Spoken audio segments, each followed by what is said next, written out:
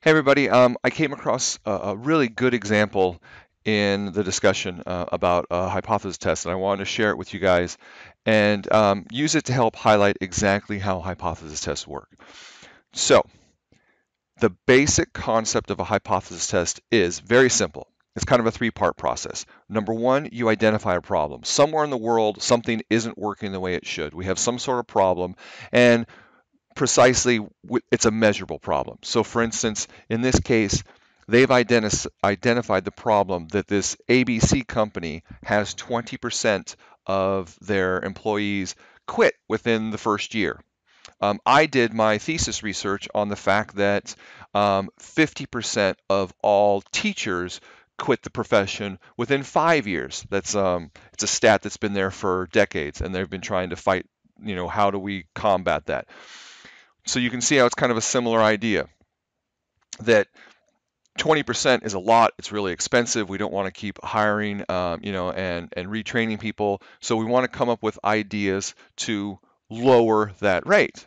Okay. Here's another example where it talks about uh, manic episodes, right? So, what are the possible effects of meditation, exercise, and less stimulation from external sources on mania? So, now we've identified a different problem. We have a bunch of patients that suffer from mania and they have a certain number of manic episodes. Again, we'd want to give that a number. So, we'd want to say the average number of manic episodes that an average patient suffers in a month is 10, right? Whatever it is. I don't know. Maybe it's higher than that. Maybe I'm way off. And so we've identified that problem and we've given it a numerical value. Okay. So now let's go back to the ABC company. Our problem is people leave at 20%. What's our solution? Well, our solution is we're going to hire this new training company to train our new employees better. And we're going to hope that that lowers, right? Lowers the percentage of people who quit within a year. So problem, solution. So then what do? We apply that solution and we gather some data and we see if it had an effect. So the null hypothesis is going to be, even with this new company doing their new hiring process, nothing has changed. The number of people that are going to quit, the proportion, right, of people that are going to quit is still 20%. That's our null. Nothing has changed. It still equals 20%. The alternative hypothesis is going to be, and this is our claim, right? Our claim is basically our research question. Our research question is, I think better training is going to lower the percentage of people who quit. So my alternative hypothesis is going to be, with this new training in place, the percentage of people who quit is going to be less than 20. So we're basically testing on a proportion, right? This would be a one-tailed test, and it would be on proportion. We'd have p instead of mu for means, because we're looking at the proportion is normally 20%. Now we're going to have the p is less than 20%, the proportion, a big capital P. We're not talking about p like the p value, right? So we're doing proportions here is less than 20%. And then you would, gather your data and you would compute it.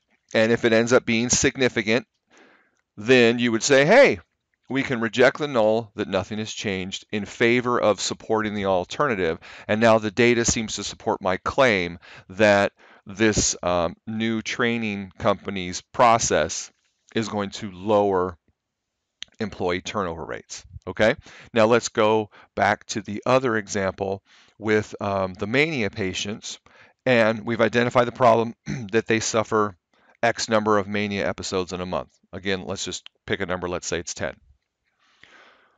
We've come up with a possible solution of, hey, we think if we show our patients how to meditate, how to exercise better, and how to control their environment and have less stimuli, that this is going to lower their number of manic episodes. So my research question is, will meditation, exercise, and controlling one's environment lead to fewer manic episodes on average? So my null hypothesis is going to be no change. My null hypothesis is going to be, even if they do all this stuff, right? So even if patients meditate, exercise, and control their environment, the mean number of manic episodes is still going to be 10 per month. So there's my idea of no change. The alternative hypothesis is going to be, if patients meditate, exercise, and control their environment, the average number of manic episodes will go down, will be less than 10. All right, so again, we would have a one-tailed test. Again, it would be a left-tailed or a lower-tailed test because we're trying to see something go down. And then again, we would run the data, and if it came back significant, we could reject the null in favor of the alternative. We'd say, yay, our solution works. Okay, guys, so that's basically how hypothesis tests work. It's kind of a simple three-step process. Step one is you identify a problem. Step two is you come up with a solution. Step three is your claim ends up, your research question is your claim, and it ends up just being that your solution works. And then if you want to say step four is then create the hypotheses based on that, where the null is always that nothing changes. The alternative is always going to be your claim that you're trying to see if your solution actually has an effect. Then you run the data and see if it is, and you state your results. Okay, so setting up this hypothesis test is a simple kind of 3-4 step process, right?